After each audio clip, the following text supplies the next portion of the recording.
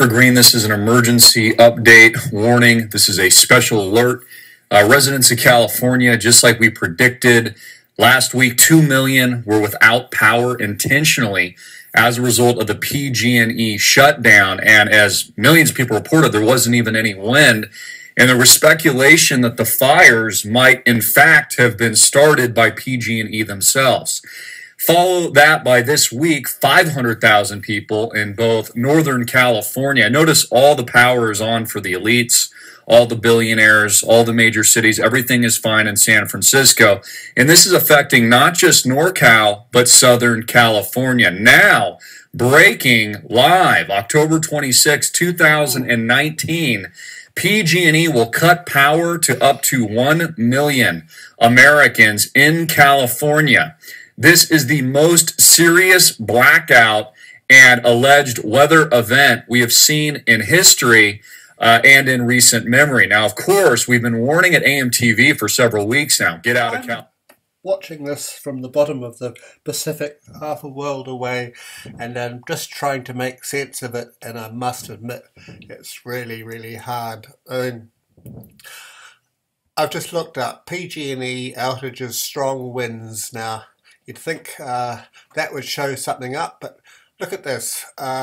2 weeks ago, 2 weeks ago, 2 weeks ago, 2 weeks ago, 2 weeks ago, 2 weeks ago, 2 weeks ago, 2 weeks ago. So obviously there's nothing happening. So let's just have a look at Twitter, and I've changed over my VPN to the United States to see what's trending in the United States. Catalan independence activists demand release of separatist leaders. John Kelly, Saturday Thoughts, Speak Yourself Tour final. Jungkook, Auburn, What's Happening, Kamala Harris, in the streets of Iraq, Mayor Pete, blah. Oh, here we are! Oh, wow! Oh, finally, we've got it. Oh. So, three, hey, right down the list. So, here we are. Here goes some of the news. So, yeah, you have to go looking for it, don't you? Where does that come from? So I just had a look at a few other things on Earth Null School.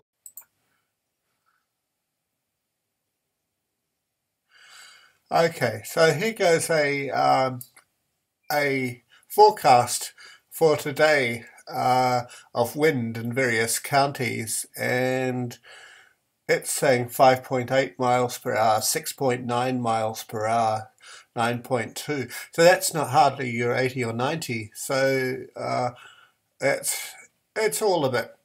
Nothing really makes sense. And well, we know what wind is like down under, and if you go on any day of the year, you will find winds in the Pacific Ocean and the Tasman Sea like this. So this is going back to February, when we had the major fires in the South Island near Nelson, the Teapot Valley fire and stuff. And this just shows on the day kind of what winds were being kind of registered by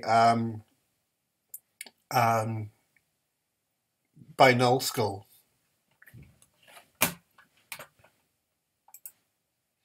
My concerns about Earth Null School, and I gave a few examples as I have here, and of course you always get people coming in. My method is to kind of put my views out there and just see what people come up with, and whether it makes any sense. So this was 2 responses that I got. In fact, this first person was so determined that he sent me a private message on Facebook. He didn't even trust it to the comments. So he says the wind speeds on Null School are the results of models run on supercomputers. These models are only stimulating the granularity of cell sizes in that model, whatever that fucking means. It's highly unlikely they would simulate local fires. Well, what I would expect is that it would, we're talking about the whole of California, we're not just talking about a small area, and presumably these are the conditions over much of that thing, otherwise they wouldn't be doing such widespread shutdowns. So you'd expect some sort of reflection in null school of the conditions, but when it shows wind sizes of speeds of 5 miles an hour, obviously it's not. And then he goes on to say, fires cause heat and convective flow in increasing wind speeds. These speeds are affected by the landscape, the pitch and surface features. This level of complexity is unlikely to be ever included in the models. Well, actually, I wasn't really referring specifically to the fires. I was talking generally about not being able to get a reflection in Earth null school of the reported reality. And of course, I totally get it that the wind goes over along valleys and comes up against hills and things, and of course the wind surfaces. So does that really account for a difference between, say, 5 miles an hour on null school and a reported forecast of 80 to 90 miles per hour? Even if those are gusts, you would expect the constant wind to be a little bit more than 5 miles per hour. Although, I mean, that would be really strange to have sort of 5 mile an hour, in other words, no wind at all, and then have these sudden gusts of 80 to 90 miles per hour. Now, that really would be strange. So he goes on to say, the models are simulating the weather based on data and so are being recalibrated in time periods. Well, that's absolutely bloody meaningless. Wind speed also varies greatly with altitude. Well, one would expect that actually what they're giving in null school is the wind speed at surface level and not bloody 500 megahertz. But that would be useless to anyone. The data appears to be synthetic but calibrated to observations. That's sort of like someone using language that they know that nobody will be able to understand so they can get their points across.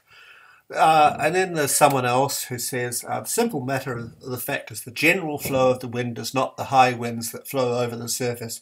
Winds off of cliffs and down slopes of mountains and through valleys are always gusting higher than the general flow. It is up to us to know where the winds are generally concentrated. Really?